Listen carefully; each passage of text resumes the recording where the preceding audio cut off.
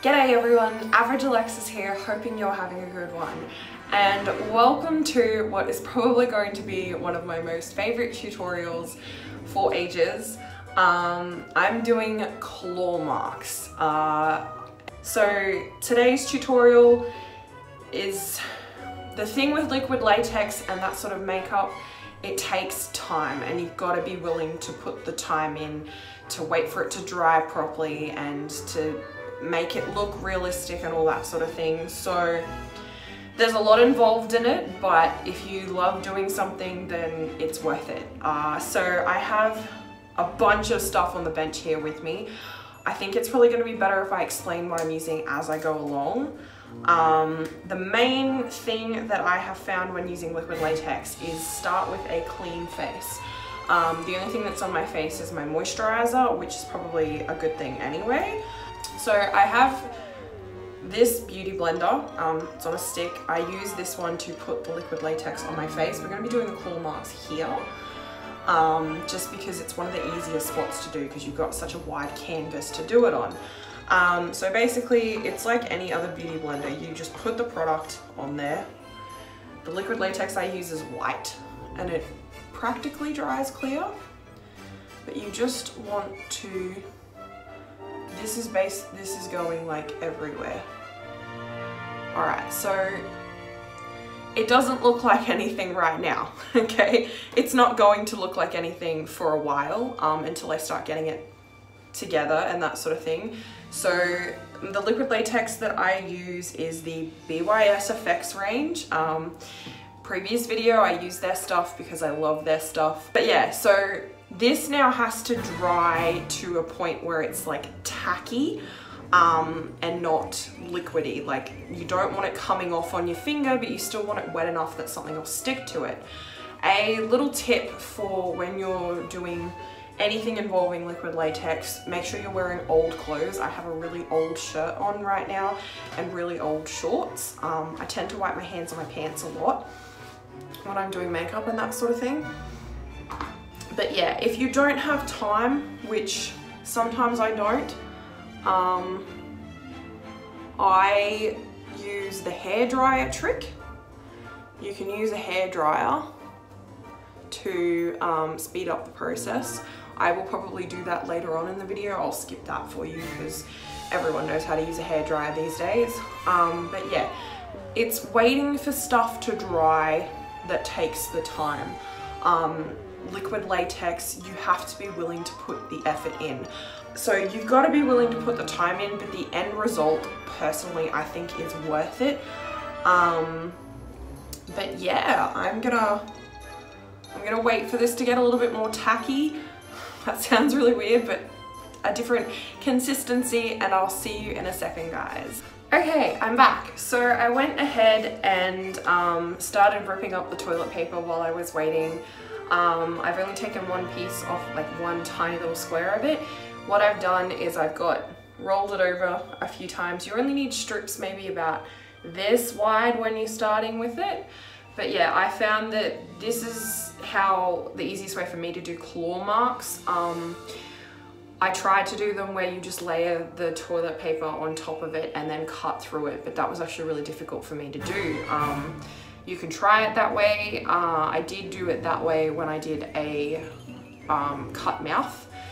But yeah, this I have found is a little bit easier to do. So you're wanting to work out the placement of where you want these claw marks to go.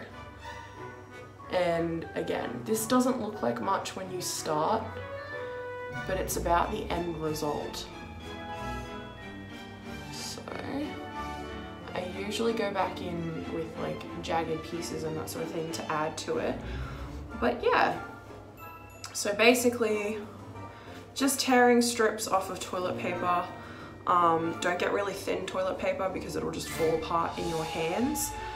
But yeah, it's as simple as that. A lot of people were stunned last year when I did it and I just kept saying, all I'm using is liquid latex and toilet paper. And they're like, wait, really? Like it's not a secret, like anyone can do this. I'm hoping you guys are able to see me doing this though.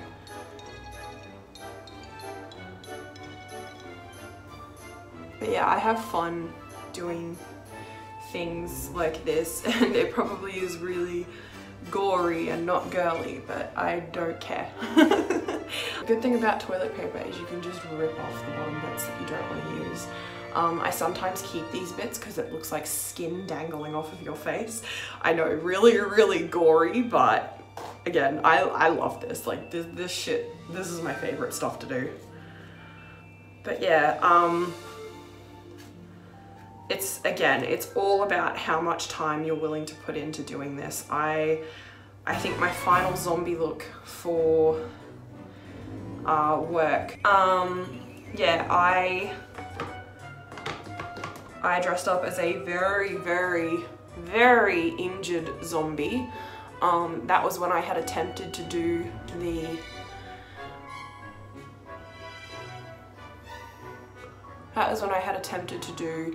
the claw marks, but using just the one sheet of toilet paper over the top of it, and I ended up looking like I had a big just chunk of skin missing because I just pulled all the toilet paper down and filled it in with black and fake blood and stuff. But yeah, I had a chunk of skin missing here. I think I had like a scratch here. I had a bullet wound here. I had bruising all over me. I had the costume. It was an effort and a half, but holy crap, it was worth it. I loved it. And that claw mark, that one's not quite where I want it to be, but I'm gonna leave it sit.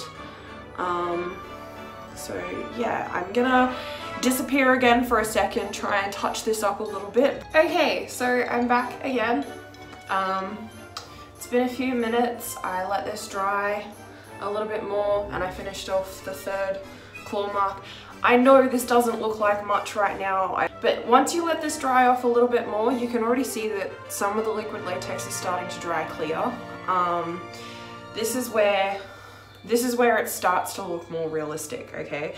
So you take your brush and you're basically painting on the liquid latex over the top because you want to kind of set the shape, I guess, and set the toilet paper down, because if I was to put makeup on this right now, it wouldn't work. I've tried, believe me. The first few times I fiddled with this stuff, it didn't work the way I wanted it to. So yeah, I've gone through a lot of trial and error with makeup and with liquid latex and everything and getting the looks that I want. I haven't used it since Halloween, so I might be a little bit rusty on what I'm doing, but I'm usually pretty good at remembering stuff from way back when. I'm terrible at remembering stuff that happened 5 seconds ago. Drippy, drippy, drippy! You've also got to be prepared. If you're going to use liquid latex, you've got to be prepared to feel uncomfortable. Because right now this isn't too bad, but once it starts sticking to your face, it starts to feel a little weird. It smells a lot like glue, and it feels like you're painting glue onto your face, because that's basically what liquid latex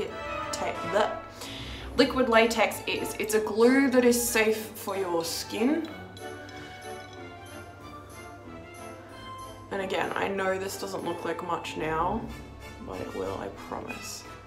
Once I add all the makeup in and everything, try and get the liquid latex as close into spots as you can.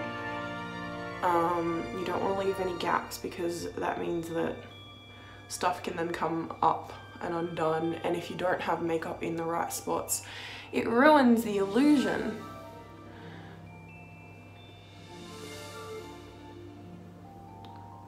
And this is the part where I went wrong the first time. I didn't let things dry properly in between time. You really do have to let stuff dry to its fullest, otherwise it doesn't work, basically. So I'm gonna disappear again for a few minutes. Okay, so I'm back. In my time, it's been probably about 15 or 20 minutes. I went ahead and put foundation on one side of my face. This has only got one more layer over the top of it, and I did try and speed up the process by using my hairdryer just on its cool setting. So yeah, so I brought this back now because I want to show you what I do. Now obviously this is white and that's not going to convince anyone. So the next step is foundation.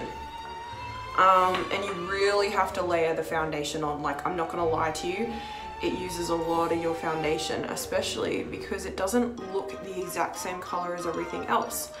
Yeah, so you just gotta layer the foundation on over the top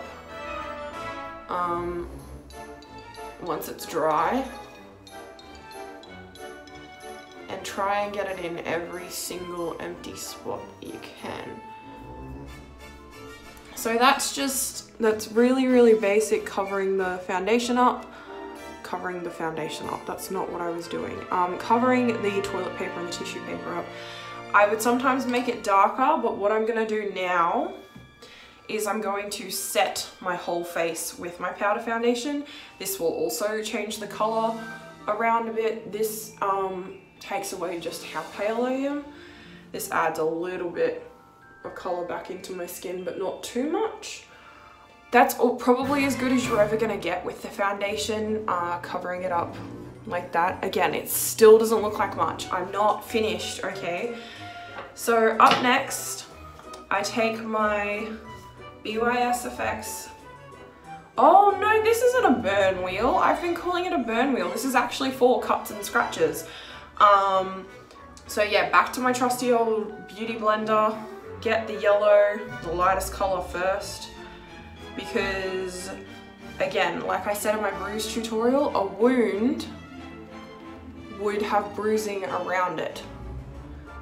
And plus zombies, green and yellow and that sort of icky rotting colors would look, that's what it'd look like basically. So how is everyone? You're probably not going to answer me, but because I'm recording this, but it's okay. Oh, that's going to bother me so much, but it looks like skin coming off of my face, so it doesn't really annoy me. So you're just going over the edges of the claw marks with this one. You don't want to put too much yellow in. You can go as far down your neck as you want. This is all personal preference, but yeah, so that's one big ass bruise on my face. Next you go in with the lighter red. I suppose this isn't really a red, this is a burgundy color, but yeah, and then you go along the lines of the claws marks. Now after this I'm going to stop using my beauty blender just because it starts to become a hindrance after this, because you've got to get a little bit more detailed and that sort of thing.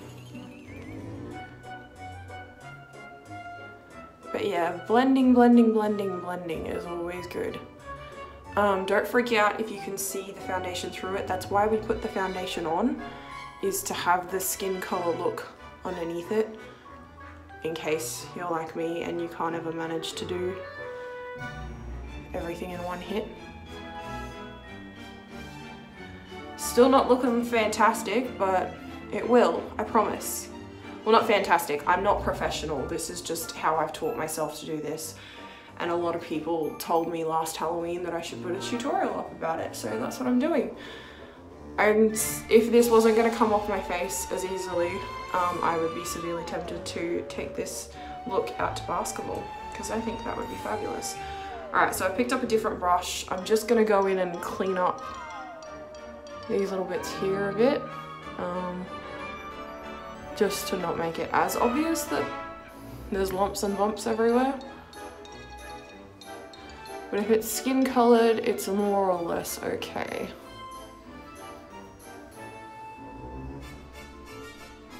Besides, you're gonna blend it with other colors and fake blood and everything, so.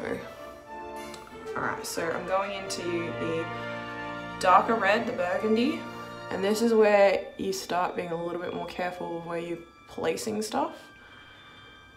So it's gonna be the darkest, it needs to be on the inside, which is also where you're gonna put the fake blood. So the dark red is going just on the inside. And you're following the line down, the gap that you've created in between them where your skin is supposed to be missing. That one came up, that's okay.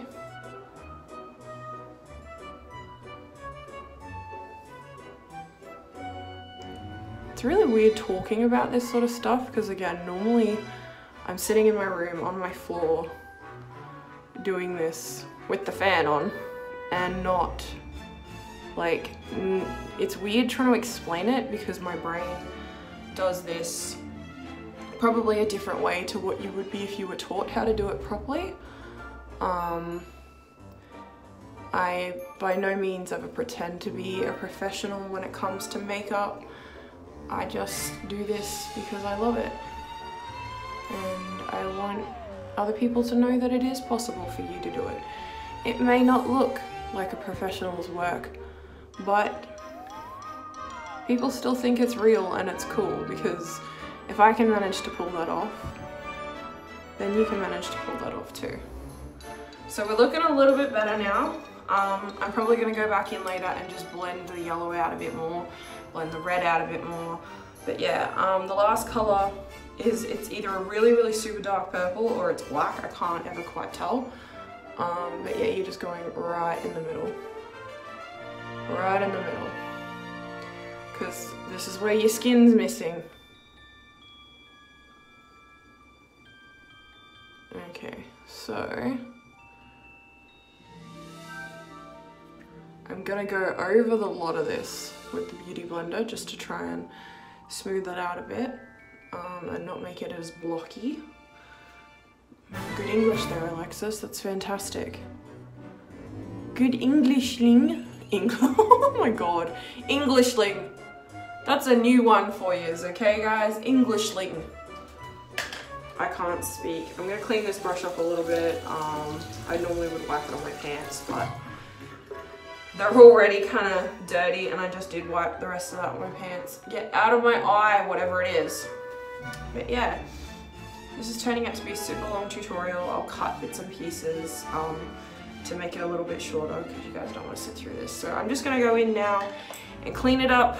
I'll see you guys in a minute, or well, it'll only be a few seconds for you, but I'm gonna go smooth this out and everything. And okay, so I went away and it took a little bit longer than I thought because my phone decided to be a fucking idiot on me, and Siri couldn't help despite everything that she's supposed to be able to do.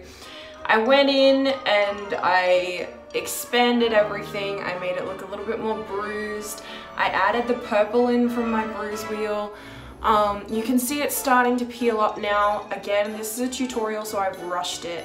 If the camera's at a different angle, it's because I took my phone off of the stand and moved everything around because it just fucking annoyed me. But yeah, it's starting to come up now because I'm talking so much. So it's starting to come off now, but yeah, I've gone in and I've done extra bits. Like I've just added some purple and I've neatened it up a little bit. But the last step to this, if you're not doing anything else to your face, is the fake blood. One of them is my BYS Effects thick clotted blood, which I put in the middle here, where the black is currently, and it's like this stuff. Watch. Okay, so it's got a little cover on it. Watch what happens when I take it out. Ugh, I don't know if you even saw that. It's creepy but awesome. But yeah, this, like, look at that. It's like this goopy mess, and I need to get more of it because I love it. It only comes in this little tiny container. But yeah, this goes in the middle. So the blood can get splattered kind of around the place because obviously you got clawed down the face by a werewolf. Let's say that's what happened. You got clawed on the face by a werewolf. It's not going to be a neat thing. So I'm just kind of splashing the blood around the place. That sounds so much more gory than it is. But yeah, that adds the blood effect to it. This is the stuff that'll stay there. And then I go in with my little, it has no name, it's just a fake blood tube. I got it from work. We sell them for $5 at Halloween time. And I buy a shit ton of them because I love doing this. And this, I just stick it there and let it run down. You should have seen it when I did, I dressed up as Auntie, Jacksepticeye's alter ego, and I did like the slash throat, well, not alter ego, Jacksepticeye's dark ego, and I did the slashed throat, and like I had blood dripping down it, but this, look at this go, look at it go. I kind of just help it along. Oh, drippy, drippy, drippy, look at it. It looks like someone's like clawed at my face. It's disgusting and it's horrible, and I usually, if I get any of the blood on my finger, I just kind of, oh, and there it goes. I just got a big glob of that. Let's just pick that up and keep using that. Look at it all over my hands. Ew. Oh, it feels so cool and messy. Oh, there goes another bit. It's dripping down my neck. But yeah, you just go in and you go as crazy as you want, do it however you want. Like, this is supposed to look like a really severe wound. Like, tell me that doesn't look like something slashed at my face and had a ball of a time going psychotic on me. I have way too much fun with this. This is probably not a good thing. But yeah, I just, and this is the end product.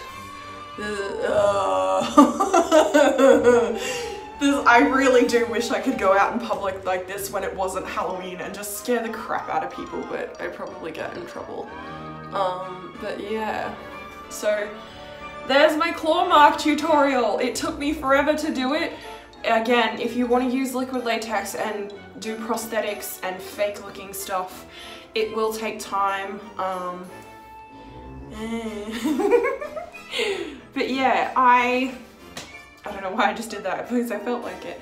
But yeah, I love doing this stuff. If you guys want to see me show you how to do more of it, I'm more than happy to. But yeah, this is like, I could have made it look more like the skin was dangling off my face. But yeah, it's super hot in my bathroom, so that's a wrap for this video.